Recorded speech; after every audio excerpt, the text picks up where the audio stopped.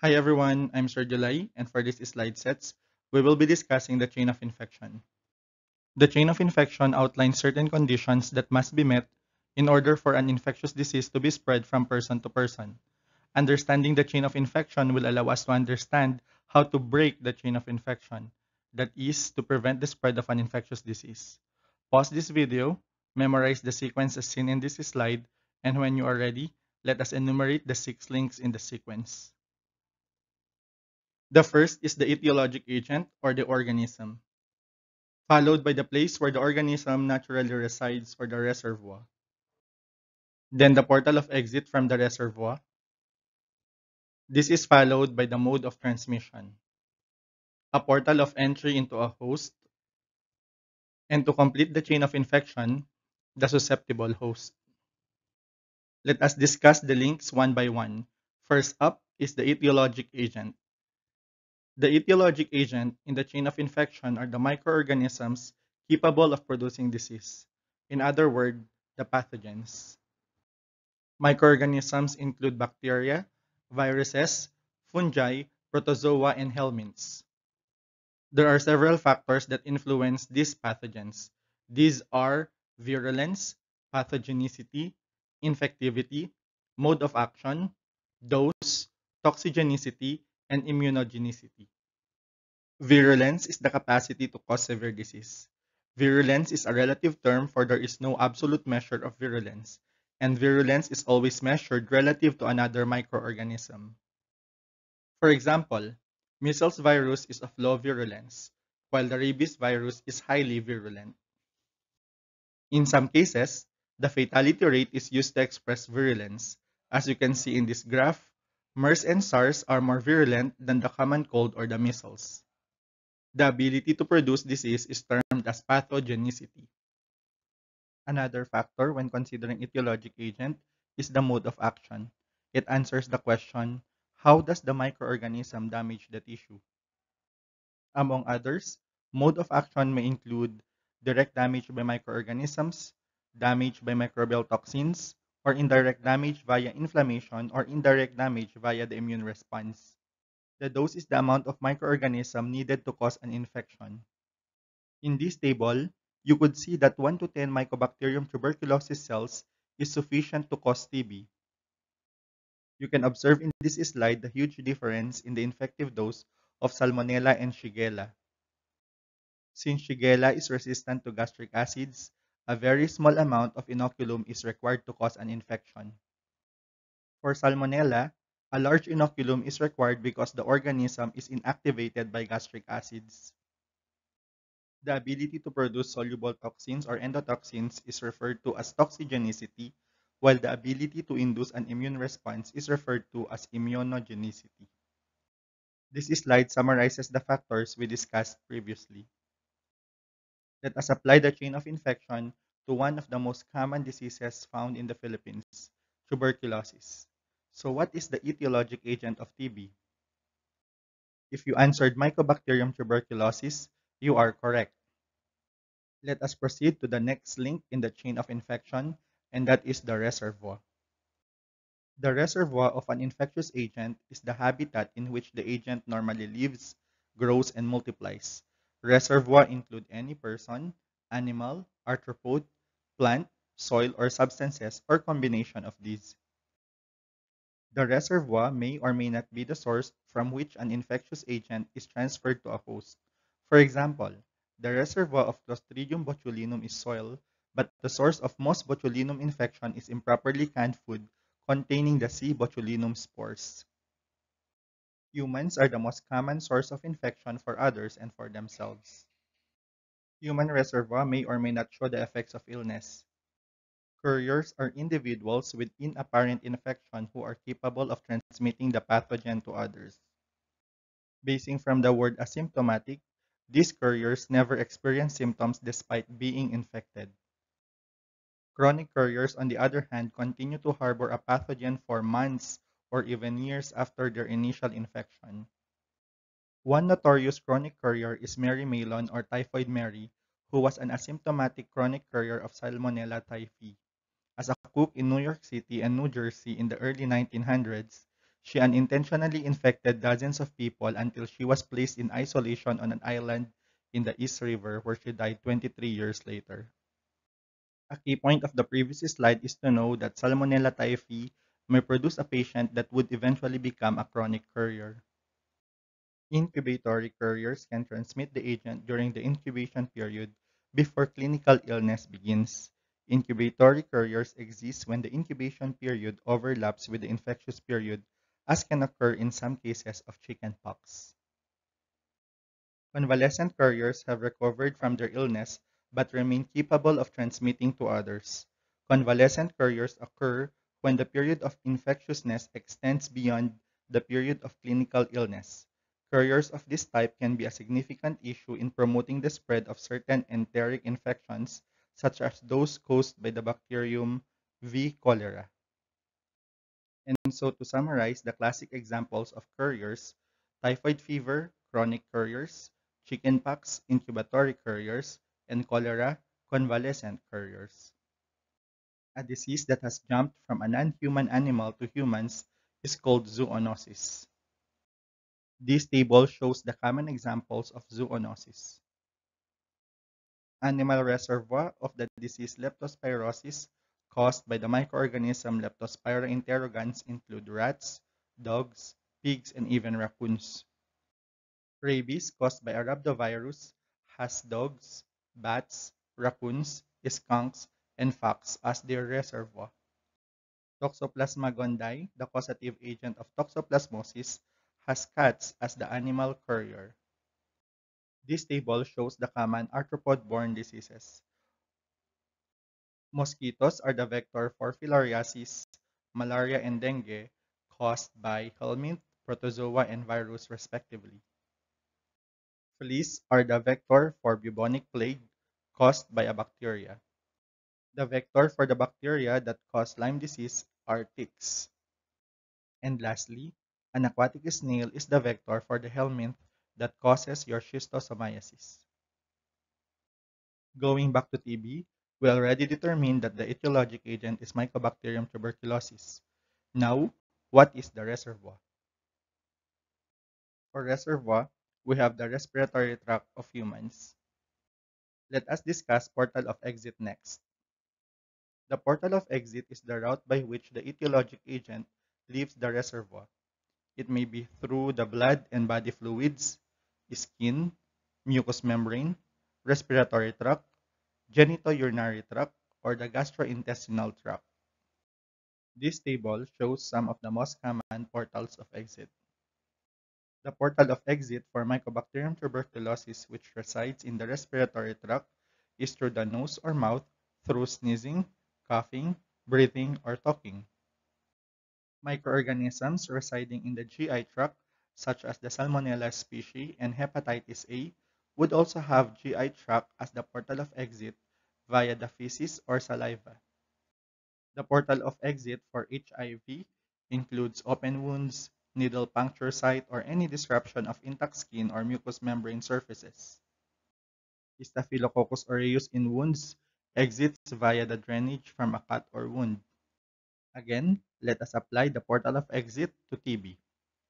The causative agent, Mycobacterium tuberculosis, which resides in the respiratory tract of humans, also exits via the respiratory route through coughing, sneezing, or even talking. For the fourth link, we have the mode of transmission. The mode of transmission is the means of transmission to reach another person or host through a receptive portal of entry. There are different classifications for modes of transmission. Here is one of the classification: airborne transmission, droplet transmission, contact transmission, vector-borne transmission, or vehicle transmission. I remember this as AVCD for airborne, vector, vehicle, contact, and droplet. Airborne transmission involves droplet nuclei, 5 micrometers or smaller, or dust particles that contain pathogen and remain suspended in air for extended period and may be blown over great distances. The key number there is 5 micrometer or smaller. Examples include pulmonary tuberculosis, measles, chickenpox or varicella, and disseminated herpes zoster. I usually remember this as the diseases that are blown over great distances.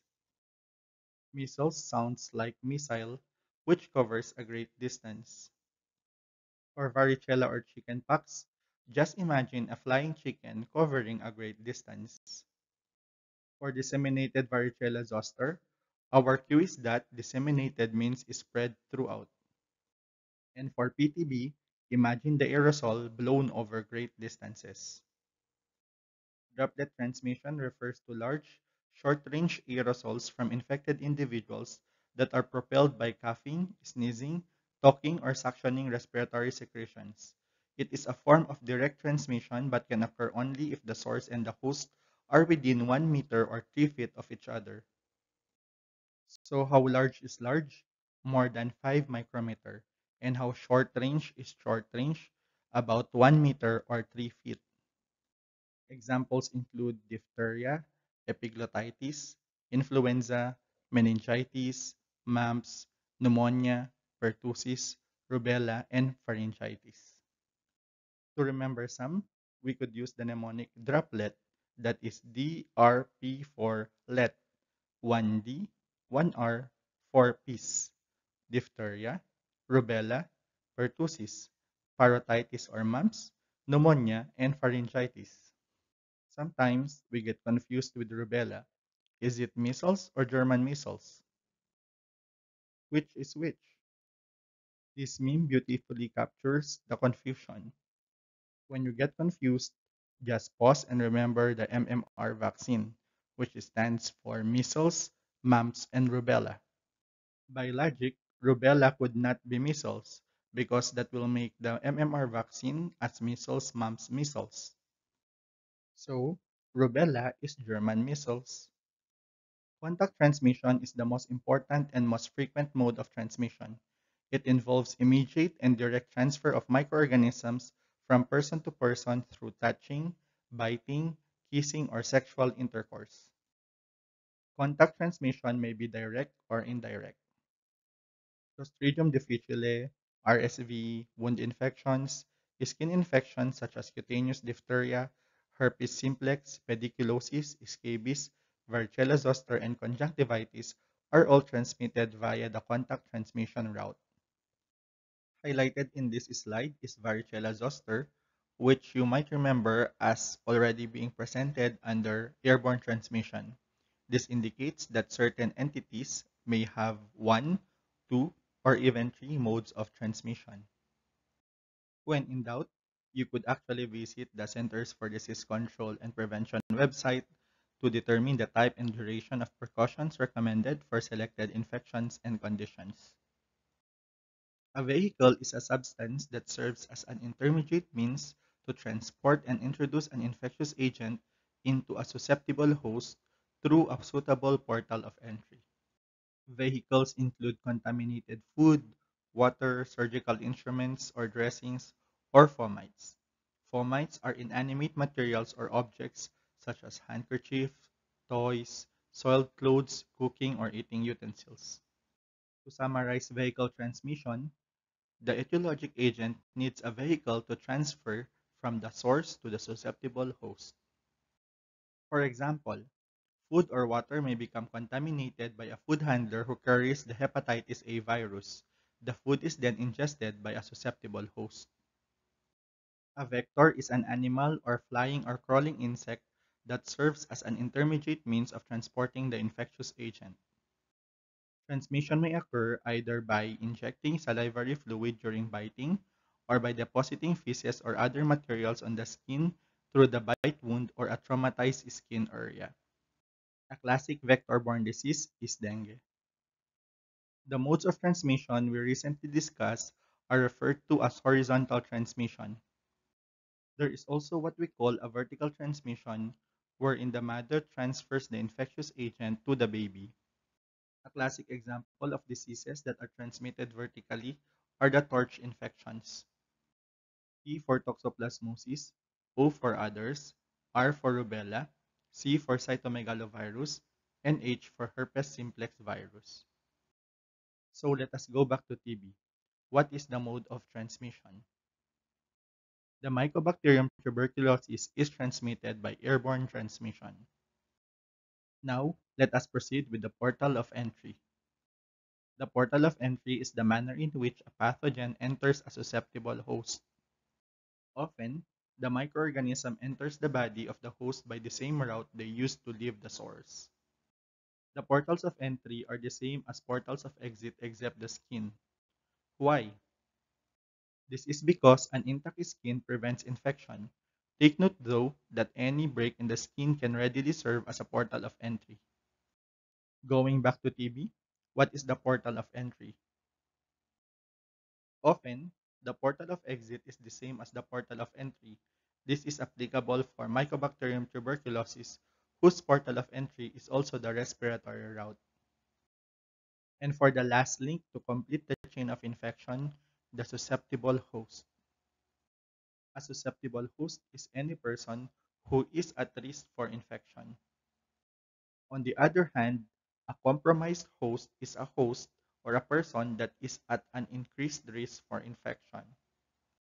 Examples of compromised hosts include the elderly and the newborn, clients receiving immune suppression treatment, those with immune deficiency conditions, patients with burns, and patients with chronic illness. So to complete the chain of infection of tuberculosis, who is the susceptible host?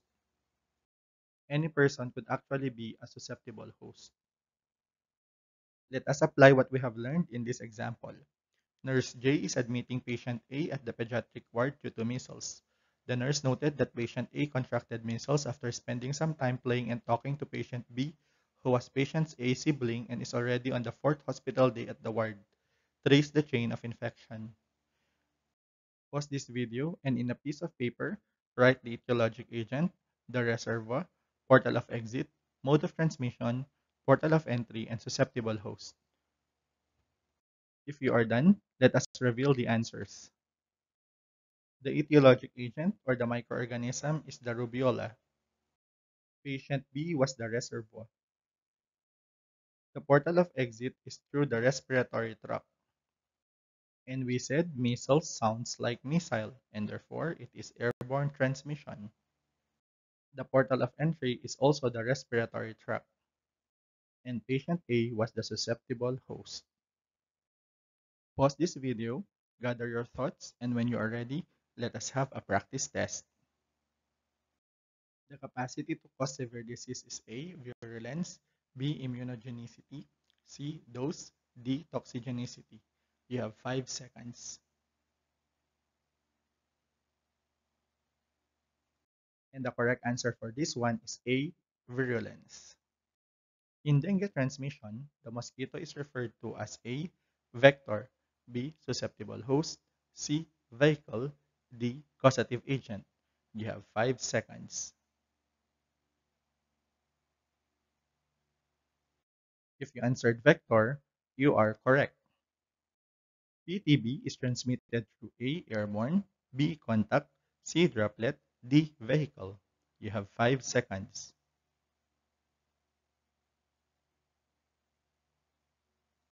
And the correct answer is A. Airborne.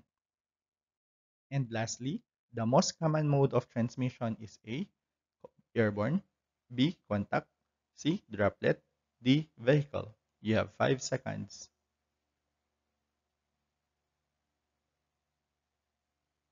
And the correct answer is B. Contact. If you got 4 out of 4, good job. If not, you may review the video again. So this ends the presentation. Please do not forget to subscribe to my YouTube channel, Memory Aid Nursing. Thank you.